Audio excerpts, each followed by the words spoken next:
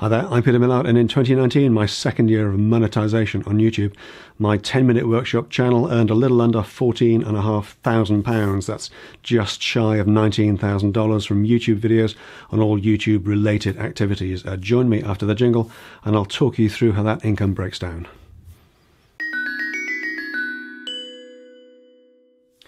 Welcome back. I've previously posted a version of this video on my Patreon channel. I want to take a minute to thank all of my Patreon supporters, without whose continuing support, as you'll see shortly, this channel simply wouldn't be what it is. I want to say as well that I'm just sharing these numbers for general interest. I'm neither bragging nor asking you to feel sorry for me.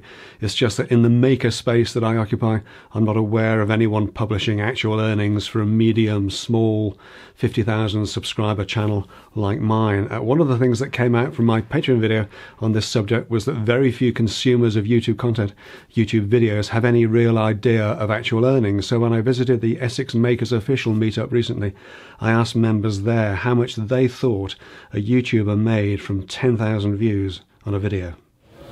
I don't know, to be honest. Wild guess? £200 for it. Okay. Wild guess? Say probably 100. Okay. 10,000 views. Pennies. 5-10 quid. 10 quid? Okay. Yeah. Oh, I'd say between £1 to £2 grand. £2 for 10,000 views. I reckon it's about a tenner. Yeah. I don't think it's a lot. 10,000 views. Ooh, £100. 10,000? 10,000 views. I'd say it's very similar. Maybe £100. Maybe 50 quid? Sorry about that. 10,000 views. I reckon you're only looking at maybe £10, something like that. 10,000 views, I would have thought probably 100 quid, something like that. So some fairly wild guesses there. £1,000, $1,300 would be nice, wouldn't it? And a couple of fairly low ones too. But overall, when you average them all out, the general consensus seemed to settle for around about £100, $130 sort of mark. That seemed fairly typical. In truth, YouTube earnings vary dramatically depending on many factors: geography, where you are in the world, gender, genre, what type of video it is, and the time of year. All play their part. But as a very rough guide, very generally, 10,000 views typically earns around about $20 or £15. 15? Yeah. Really? Yeah. Wow. Yeah. £15. Yeah, it's. You need. I know you need a hell of a lot of views. For 10,000, it's only Pressing, 15 quid. Impressive. Wow. A lot of work for 15 quid, for sure.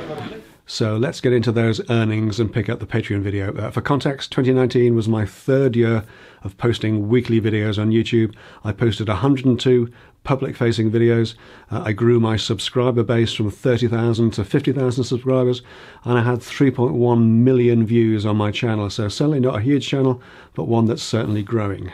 I'm going to split my earnings into 5 categories, basically 5 wheels on this wagon. We've got YouTube income, basically Google AdSense. We've got my Patreon supporters, lovely Patreon supporters. We've got affiliate income, so referrals, Amazon and eBay. We've got merchandise, for me that's Teespring and Etsy, and we've got video on demand, paid downloadable content that I've used the Vimeo platform for. The 3 main legs on the stool are AdSense, Patreon and affiliate income, and the last 2, merchandise and video on demand, are sort of experimental, and I've only kind of played with those. So if we break down the revenue split between those 5 categories, you can see that sales of merchandise you could pretty much write off as it's almost a total waste of time. It's in the chart at 1% because I've rounded the figures up to make them look neater, to be honest. I put the Teespring store together around about the time of Maker Central, and I've only just put the Etsy store online partly to use up some of the stock that I had left over from Maker Central.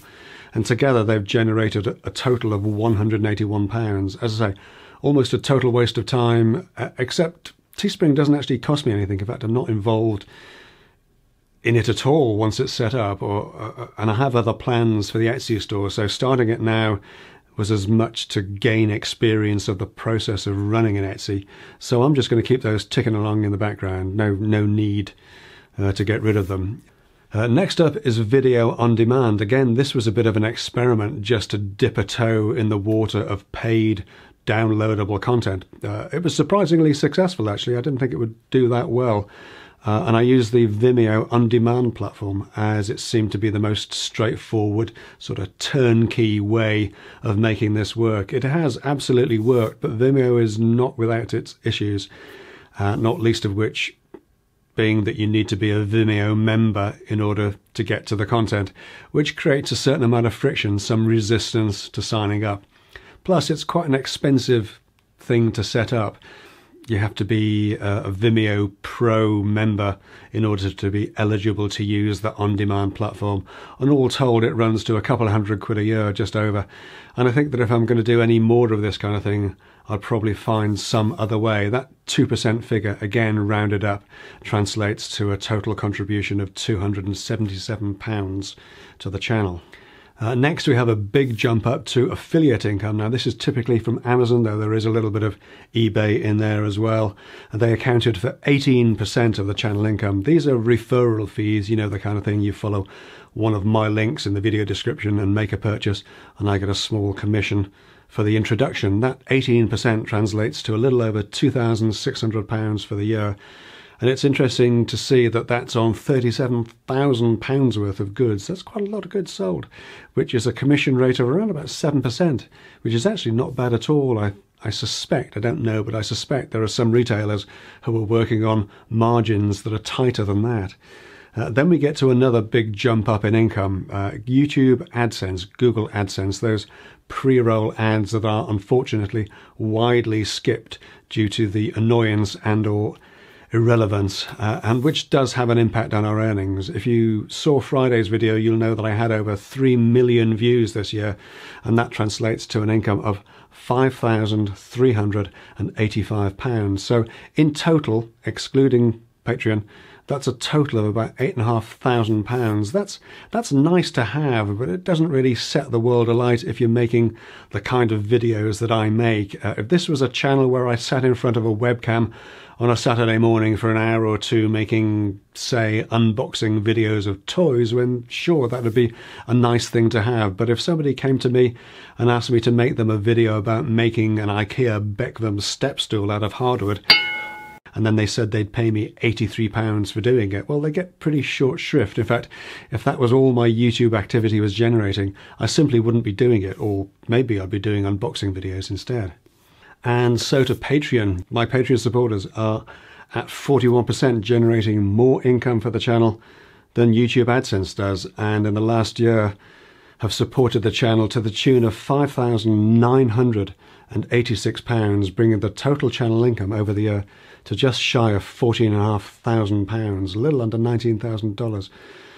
So when I say at the end of every video that you guys are really helping me keep the lights on here, you really genuinely are. Now, Patreon support has grown spectacularly this year, more than doubled in fact, and perhaps that's down to me producing regular weekly content.